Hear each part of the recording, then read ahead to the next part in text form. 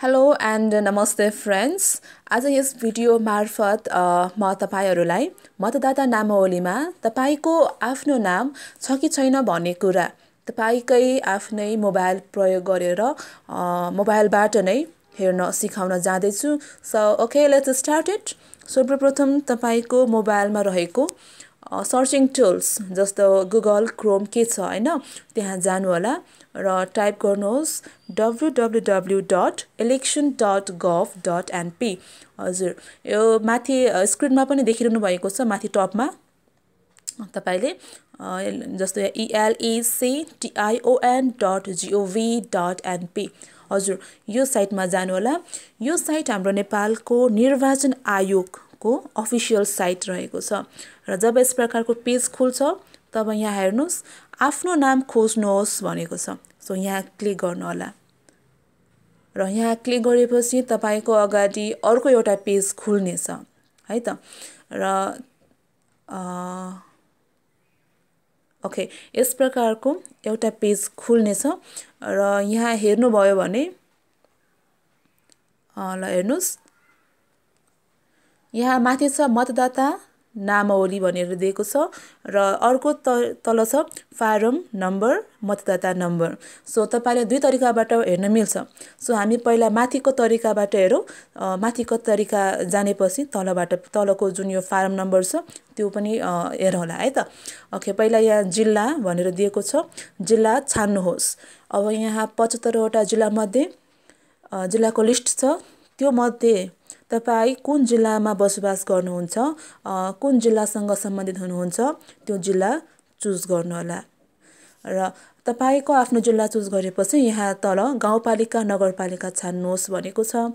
माथि जुन जिल्ला चुज गर्नुभयो त्यही जिल्ला अन्तर्गतकै नगरपालिकाहरू गाउँपालिकाहरू चाहिँ यहाँ लिस्ट खुल्छ। अब तपाई कहाँको हुनुहुन्छ, कहाँको बासिन्दा हुनुहुन्छ त्यो चुज गर्नु होला र त्यति गरेपछि यहाँ वडा नम्बर छान्नुहोस् भनेर दिन्छ र कति नम्बरको वडामा तपाई बसोबास गर्नुहुन्छ त्यो पनि यहाँ छानेर राख्नु होला। र त्यसपछि मतदान स्थल छान्नुहोस्। जुन तपाईले माथि जिल्ला हरू छान्नुभयो, जुन नगरपालिका गाउँपालिका छान्नुभयो त्यही अन्तर्गतकै के भन्छ मतदान स्थल केन्द्र हैन, यहाँ लिस्ट खुल्छ। अब यो मध्ये तपाई कहाँ चाहिँ पर्छ त्यो चुज गरेर राख्नु होला र यति सबै चुज गरेर राख्नु भएपछि यहाँ सबमिट भन्ने बटन हुन्छ, त्यहाँ क्लिक गर्नुहोस्।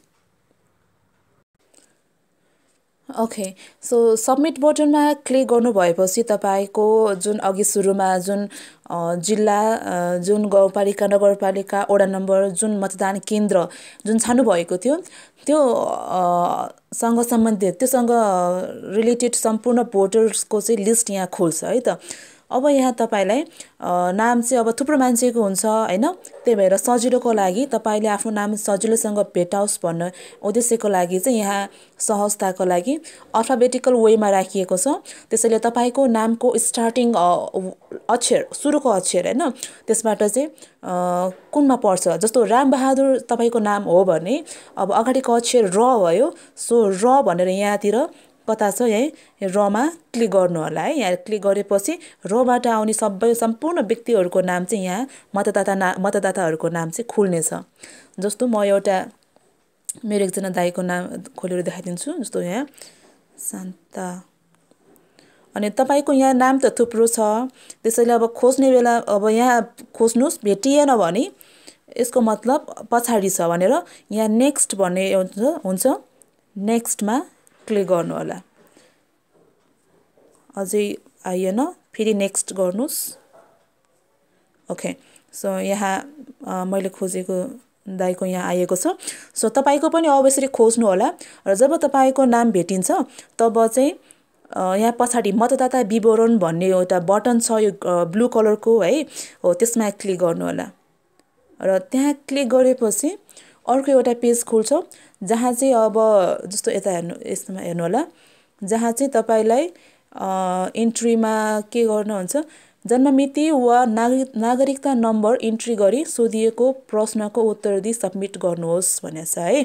सो तपाईसँग अब नागरिकता प्रमाणपत्र नम्बर छ भने नागरिकता प्रमाणपत्र राख्दा हुन्छ, अथवा नागरिकता थाहा छैन, अब जन्ममिति थाहा छ भने जन्ममितिबाट पनि गर्नु मिल्छ है। जस्तो अब यहाँ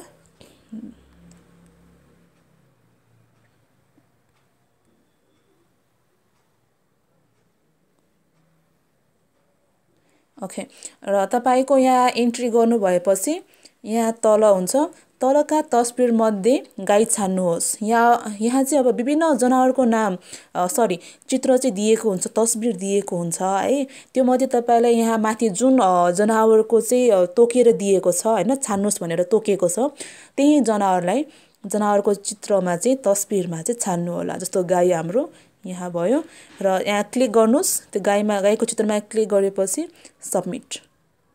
तपाईँले जुन चित्र तस्बिरलाई क्लिक गर्नु भनेको छ त्यसमै क्लिक गर्नु होला है। ओके, र सबमिट गरेपछि ल हेर्नुहोस्, मतदाताको फोटो विवरण मतदाताको फोटोसहितको विस्तृत विवरण। सो यस प्रकारले चाहिँ तपाईँले आफ्नो मतदाता लिस्टमा चाहिँ आफ्नो नाम फोटोसहित हेर्न मिल्छ। ठिक छ। ओके, अब हामी फारम नम्बर मतदाता नम्बरबाट पनि आफ्नो नाम चेक गर्ने हेरौँ, कसरी हेर्ने त्यो सिकौँ।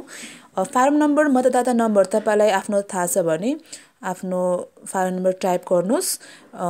टाइप गरेपछि यो सबमिट भन्ने बटनमा फेरि क्लिक गर्नु होला, र सबमिट बटनमा क्लिक गरेपछि तपाईँको अगाडि फेरि अघिनको जस्तै जन्ममिति वा नागरिकता नम्बर दुईमध्ये एउटा चाहिँ इन्ट्री गर्नुपर्ने छ है।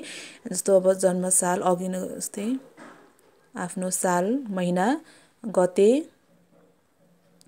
यहाँ टाइप गर्नुहोस्, लेख्नुहोस्, र यहाँ तलका तस्बिरमध्ये गैडा छान्नुहोस् भनेको छ। सो तपाईँलाई जुन जनावरको तोकिएर छान्नुहोस् भनिएको छ त्यही छान्नु होला। जस्तो यहाँ गैडा यहाँ छ, र त्यो चित्रमा क्लिक गर्नुहोस्, र क्लिक गरेपछि यहाँ सबमिटमा क्लिक गर्नु होला, र सबमिट गर्नु भएपछि तपाईँको अगाडि यस प्रकारको फेरि पनि तपाईँको मतदाताको फोटोसहितको विस्तृत विवरण यहाँ यसरी तपाईँको अगाडि आउनेछ, खुल्नेछ है त।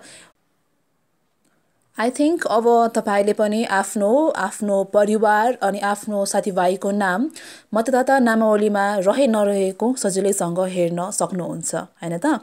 यदि तपाईँलाई यस भिडियो उपयोगी लागेको खण्डमा लाइक गर्न अनि मेरो युट्युब च्यानल सब्स्क्राइब गर्न पनि पक्कै नभुल्नु होला।